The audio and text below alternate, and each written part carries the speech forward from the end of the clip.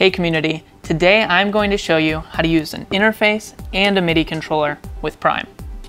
So if I have Prime open on my iPad and I want to use an interface with it, I'm going to need this Apple adapter. It's the Lightning to USB adapter.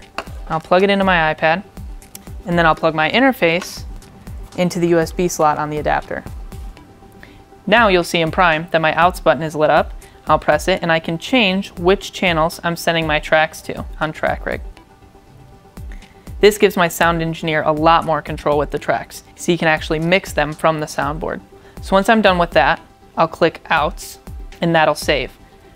So now if I want to use my MIDI controller with Prime and TrackRig, I can't plug in the USB cord because there's only one slot on the adapter.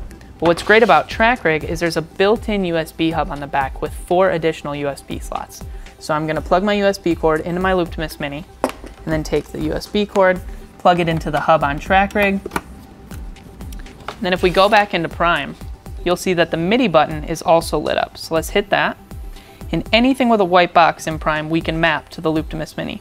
So if I want to map play, I can hit play there and then button 1 on the Looptimus Mini. If I want to map stop, I'll click stop and then press button 2.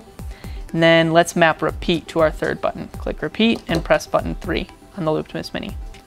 We'll hit MIDI to save these, and now we are all set up. TrackRig makes it easy for you to use an interface and a MIDI controller with Prime. Order yours today on trackrig.com.